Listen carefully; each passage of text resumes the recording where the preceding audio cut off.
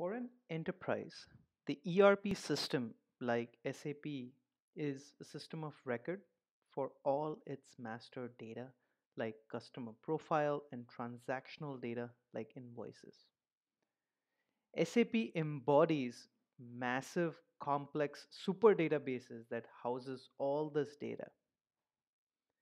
Enterprises need to move this data back and forth between different external and internal applications and entities. It is often a daunting task for a non SAP expert to get ready access to this vital data for critical use cases. Good news is that Mulesoft's SAP connector simplifies the process of connecting into SAP and moving data in and out of it.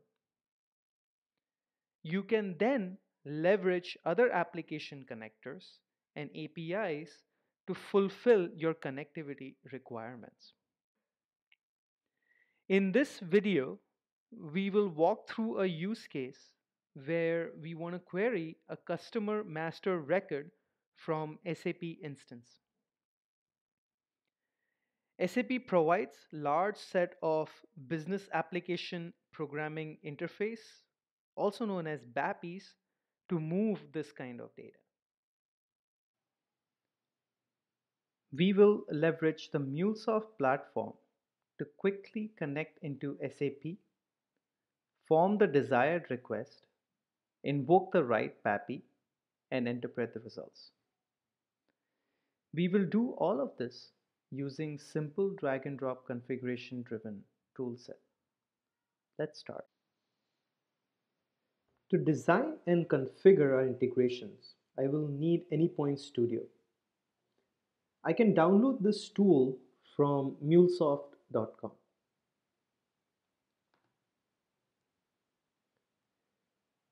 Once I have downloaded Anypoint Studio, I will open it up and start a new workspace.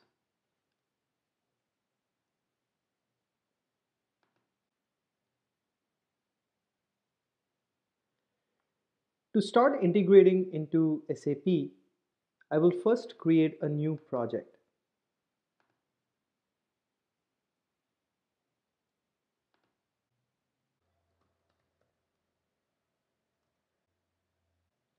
There are three main parts visible over here. On the left is the project directory structure. On the right is the palette with all the different connectors and design patterns. And in the middle is the canvas where I will start configuring my integrations. Mule integration applications are built around one or more flows. So first I will create a flow. I'll go into the palette, type in flow, and drop that component in the canvas. Then I will drop an SAP connector in the middle of the flow. So I will go back into the palette, type SAP, drop it in the middle of the flow. If I look in the properties, I see various configuration parameters for the SAP connector. I can go and configure the exchange pattern from one way or request response. I can go in and add the connector configuration. And here you will see different parameters that I can add in to connect into my SAP instance. I will add in the SAP credentials. If you notice, I am not hard coding the values. I'm using property placeholders. I will put the values for these in an external property file for additional security. I will also add in the SAP Java Connector native library, SAP Java Connector library, as well as SAP Java iDoc class library. Once I have finished the configuration, I will press OK. I need to extract customer data from the SAP instance. For that, I will use a BAPI. So I will go and select type BAPI and enter the name. I will select that BAPI. I will go and select the desired RFC type. This concludes the SAP connector configuration. Now, in order to successfully invoke this BAPI, I will create the BAPI request. For that, I will go into the palette and pick transform message component and drop it right before the SAP connector. If I go into the transform message component, you will see that on the right hand side, it automatically gets populated with the metadata of the BAPI request. I can then select the fields from the left hand side and map it to my BAPI request. You can see that there are various fields that I can populate for my BAPI request. For example, I can select the number of max rows that I want to return for the customer list. Now I can either pick the value from the left hand side and directly map it to my max rows key, or I can just go in here and hard code a value.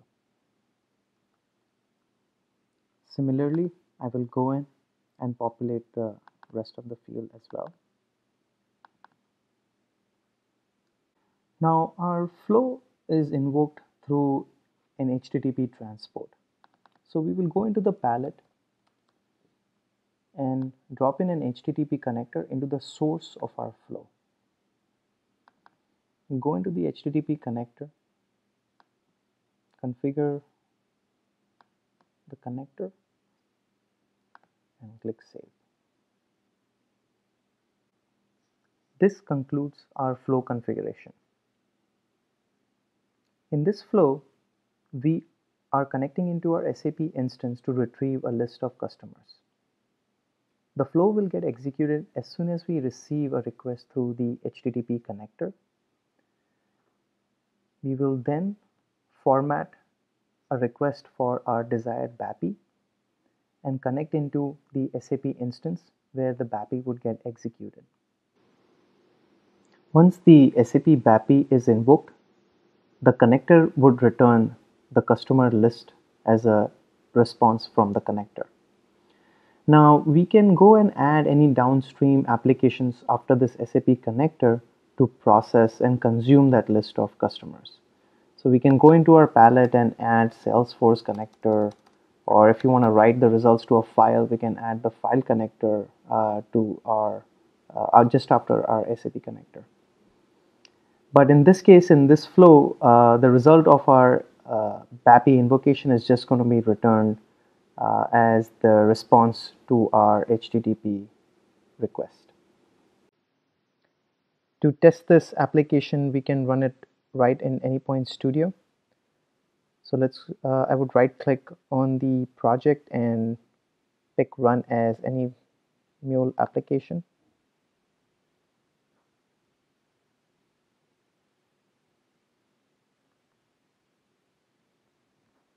Now our application is running and it's waiting for a request to come through the HTTP transport.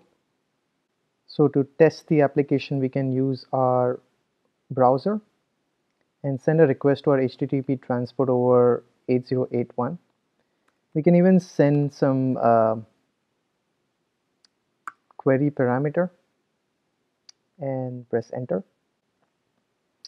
If you see, our request hit the application and it created the BAPI request for SAP, invoked the BAPI, and delivered the result back into the browser.